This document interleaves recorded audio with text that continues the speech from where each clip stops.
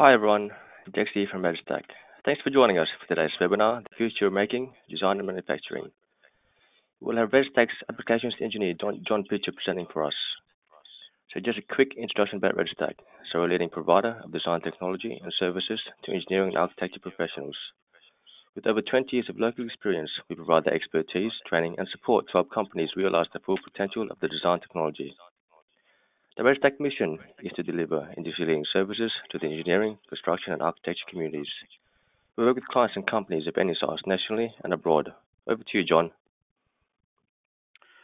Thanks, Dexter, and hello everyone. Thanks for joining in on today's webinar.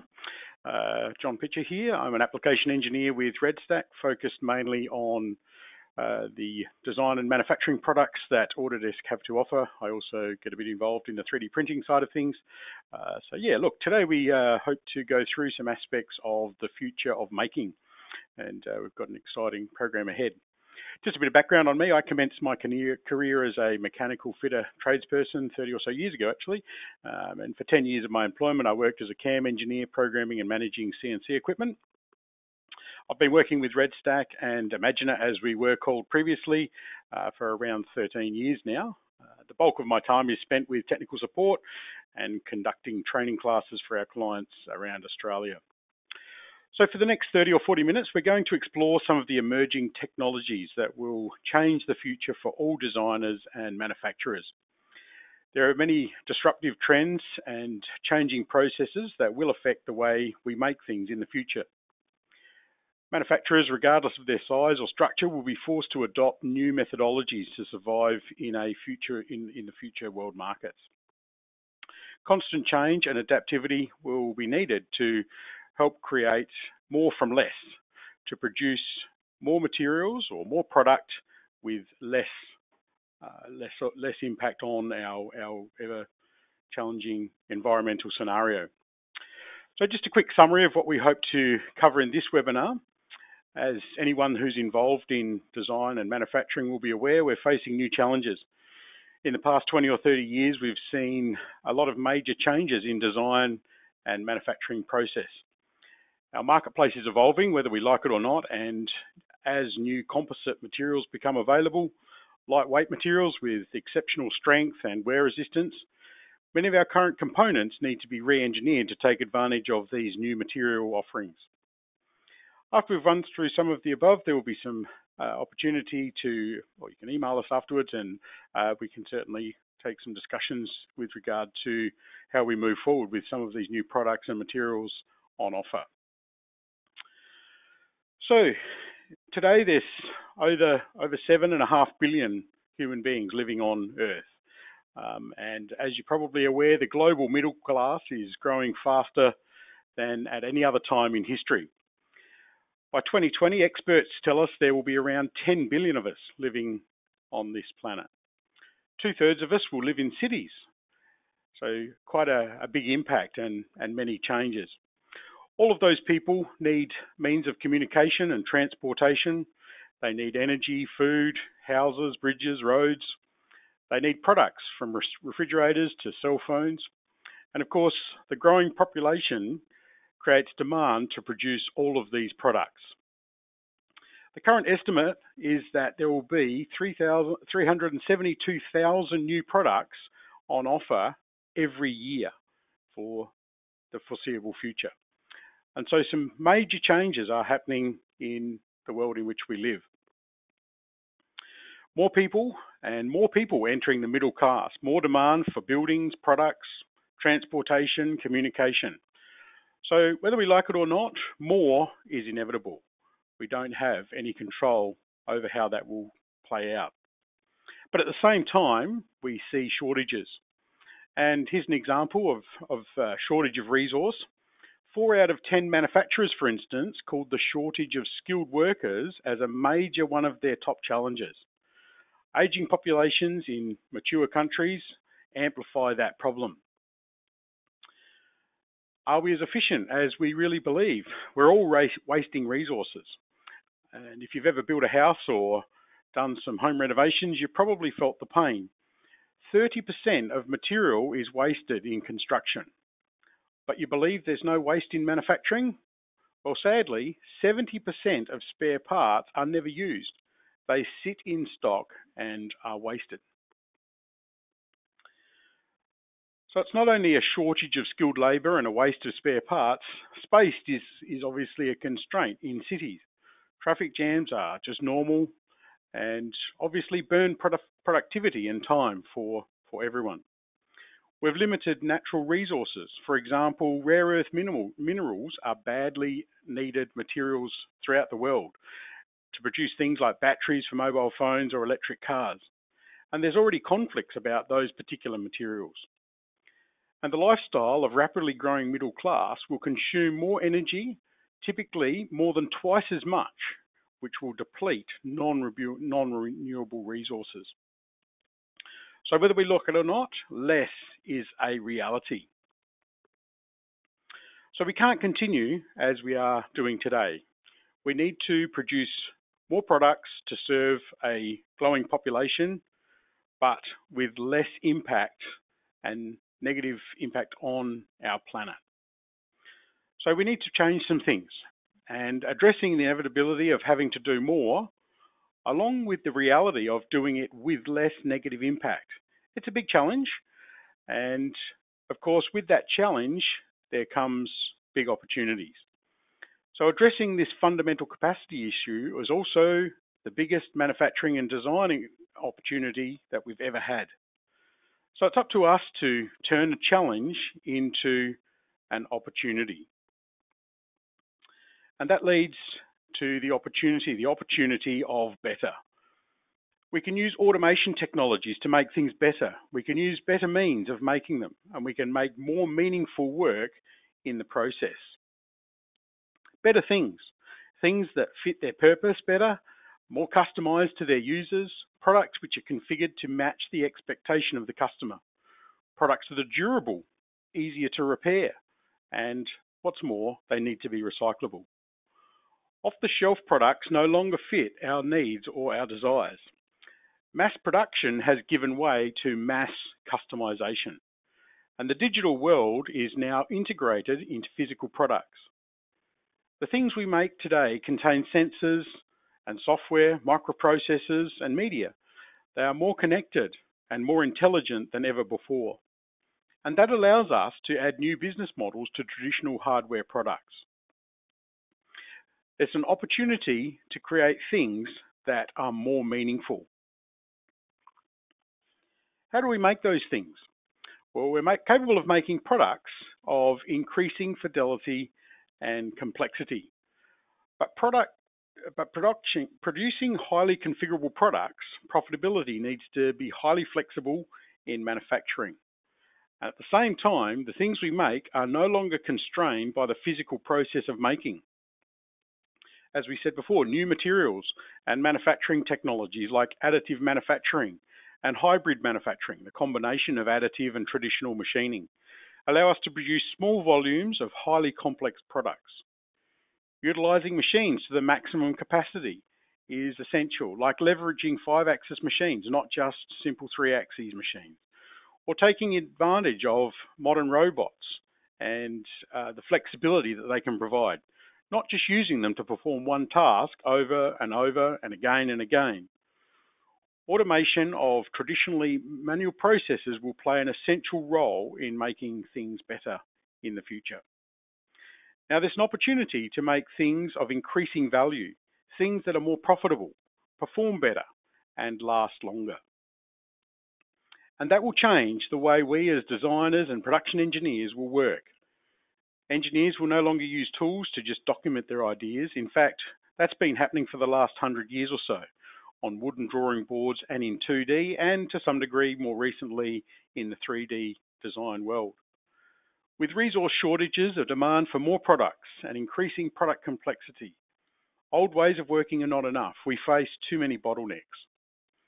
Engineers and production designers need to leverage automation to produce lower value tasks so they can focus on higher order value added tasks.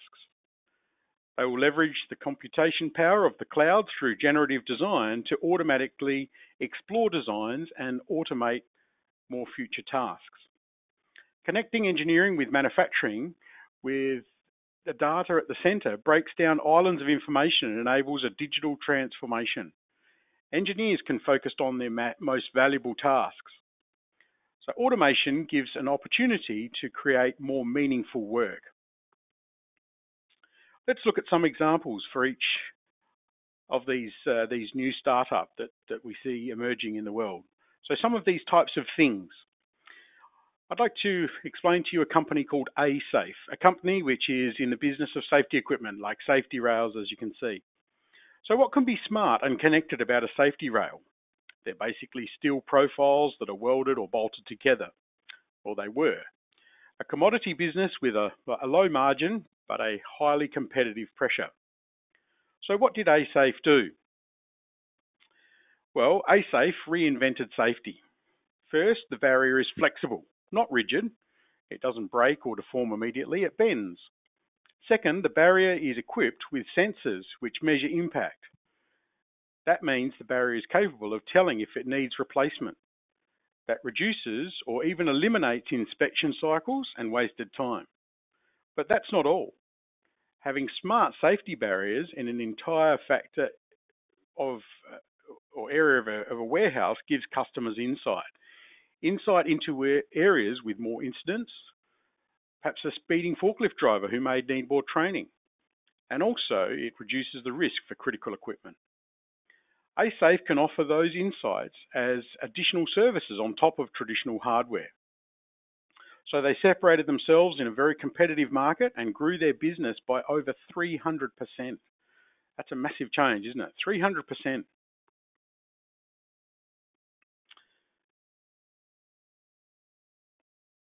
Let's move on to the process of making or production. This is how a production facility might look. CNC machines, maybe even robots and automation. So are we there already? Well, automation has been out there since the 60s and 70s. How is automation different in those days? Automation as we know it traditionally used to automate well understood and repetitive tasks. But when something unexpected happened, it stopped and you needed to react, reprogram and create another option. It became quite complex pretty quickly. Now we're moving to a world with smart closed-loop manufacturing, where the process adjusts automatically based on the situation, and where several manufacturing processes are executed without manual interaction or transportation from one situation or from one workstation to the next. So here's an example, and this shows us the repair of a power generator turbine blade.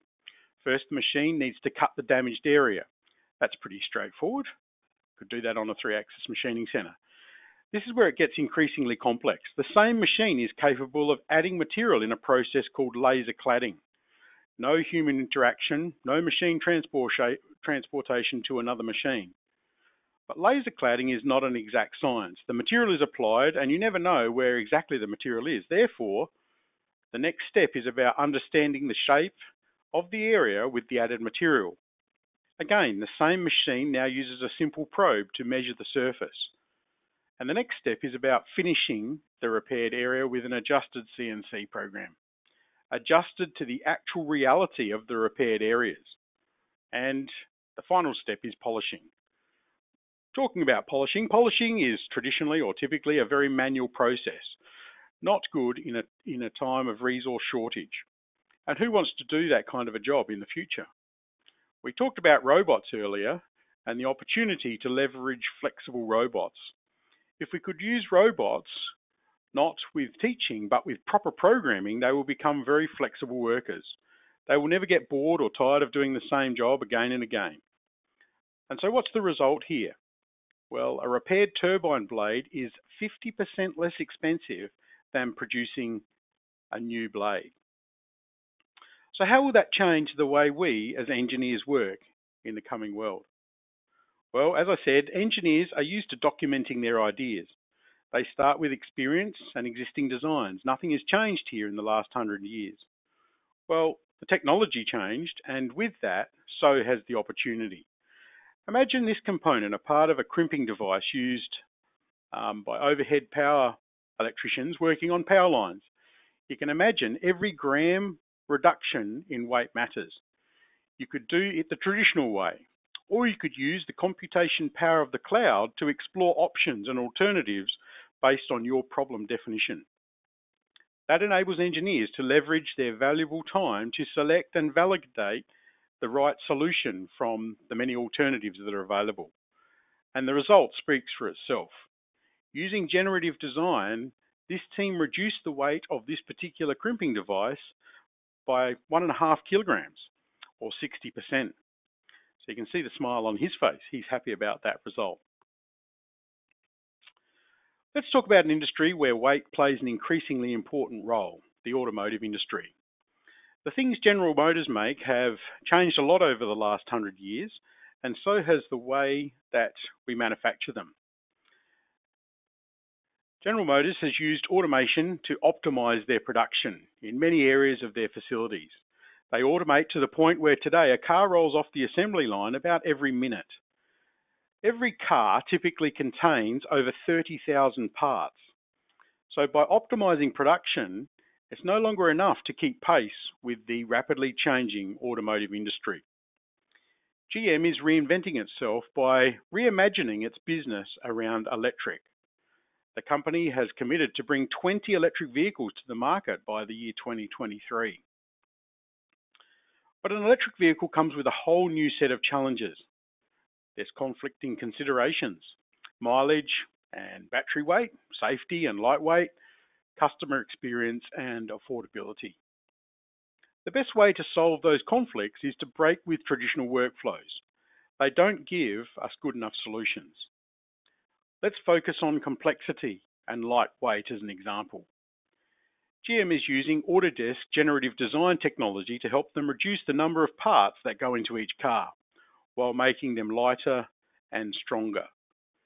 Generative design tools allowed GM's engineers to develop solutions based on the goals and constraints of a part, like where it connects to the other parts, what is it made of, and what loads it needs to actually take when it's in production. So GM worked with Autodesk to explore a digital prototype for this particular part, the bracket where the rear seat belts fasten to the chassis or the body of the car. Based on the goals and constraints and the definition, generative design automatically generated viable design options for GM to choose, taking into account performance and manufacturing viability. Many design options, not just one, optimized design based on existing design constraints, which meant that GM's engineers were able to explore dozens and dozens of valid design alternatives faster than they would have been able to previously for a single design. From all the options available, this was the one that the engineers decided upon, a solution that would be pretty impossible for a human being to design, but a human did using generative design. A solution that GM has designed would be 40% lighter and 20% stronger than the original part. A solution that would be pretty impossible to be able to generate in our 2D or even our 3D world just a couple of years ago. Not that this is a simple printed single part rather than an assembled item from 8 separate components. Automation through generative design is enabling GM to make parts that are more lightweight and more fuel efficient. But less components also means less complexity, and a less complex and less expensive supply chain and a more efficient production process. Automation is not just changing the parts that General Motors makes, it's changing their vehicles, their supply chain, and the production processes that run their entire ecosystem. So GM is focused on innovation, and that has helped them create this particular bracket in a much more proficient manner. But that's just one component. Imagine if they applied that to the rest of the 30,000 components involved in each car. So the automotive industry is going to undergo some major changes and the types of design and manufacturing in the coming years. And that is a clear differentiation from GM. How can you differentiate yourself in today's changing market? How can you be prepared for and be successful in future markets? And how can you leverage all of those technologies to get ahead of your competition? Let's take another quick example of a generative design and how that we can visualize great benefit by reducing weight and waste and production time. Take a fairly traditional clevis, the fixture that a hydraulic ram would fit to for the boom arm of an excavator. Currently, this would most likely be fabricated from a few pieces of bar stock, then welded and or bolted together. It looks a fairly typical and relatively straightforward part to design engineer. If we were to make this part from mild steel or stainless steel, the weight would equal around 1.5 kilos. But when we apply generative design tool to this clevis, this is how the process takes shape. First up, we set up a design study initially, where we can determine our parameters and any obstacles that may have impact on the final geometry. Once we've established the parameters, we run the study, and Inventor's generative design tool takes into account all these parameters and produces numerous iterations that match the criteria specified. So here's the outcome that generative design produced. And as the designer at this point, we can explore which iteration would best suit our particular form and function. You can see how varied the options are that the generative design tool created. So we settled for one particular design, and as you can see here, we've got an example of a part that was printed on RedStack's SmartForge Metal X printer. More than happy to talk about those with you, and Dex would have some information on that to share if you'd like to get in touch with us afterwards. The final weight of this part, as you can see on the screen there, was 640 grams. So a weight saving of about 60% compared to the traditional one that was made from bar stock. Now that mightn't sound like a big saving, but if you applied this method to the entire boom arm, you could make and save a whole lot more weight and move a whole lot more product with the same or with less energy than was originally required. So there's numerous other savings obviously as well in engineering this part and exploring the alternatives. In 2D CAD or even 3D to some degree, for us to explore these alternatives would have been totally impractical and be far too time consuming. So we can use Autodesk software to create and validate various design changes and many other options within our design world. We can create more innovative and higher performing products in a much quicker time frame. So Autodesk products provide you with a platform that spans from design and engineering to documentation and manufacturing. It gets you to a higher efficiency by automating your design and engineering processes based on engineering rules to accelerate design with specialized modules like frame generator, routing and piping, and managing data and processes throughout the design scenario. It gives you next generation methods like generative design at your fingertips. It allows you to start a digital transformation and break down those islands of information as we saw earlier. And we can work on the same data in engineering scenarios with the manufacturing team to reduce risk, to reduce waste, and to make products more efficiently. So we could machine, cut, and turn using the right data. We can nest and prepare and update the CNC code if engineering data changes. And you can plan your factories and simulate the processes before you draw the first line. We can optimize our layout and make sure you eliminate risk by building and reality of existing factories into our digital factory model. It helps us to establish true collaboration within and beyond the firewall involving the supply chain. And finally, it reduces the effort of working in an environment where we can share information. We can link information across all aspects of manufacturing instead of using traditional and other formats, which reduces rework and the time involved in projects. A platform which allows you to digitally transform your company and eliminate broken workflows.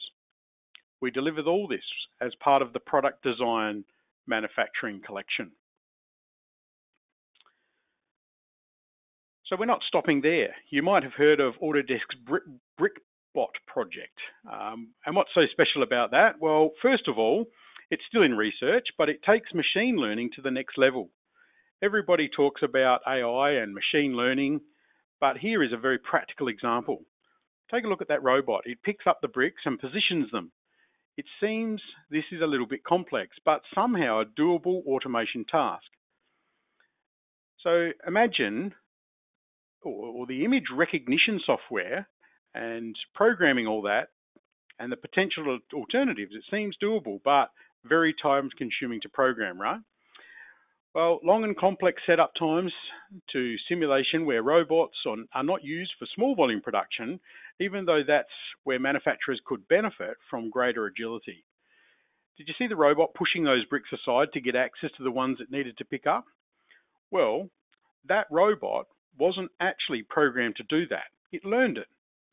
The team virtually threw those Lego bricks into a virtual environment at a virtual robot. They piled up all kinds of situations, and then the robot tried to pick up the bricks again and again, but not just one at a time. It did it several times, and not just 4, 12, or 48 times, literally thousands and thousands of times.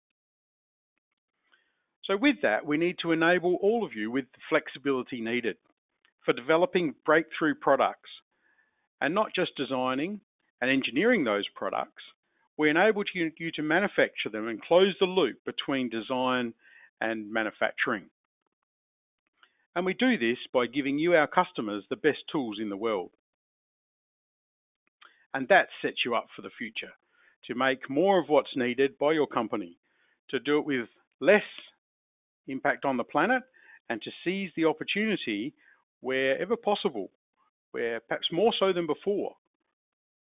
And so what we see is we need to make more from less.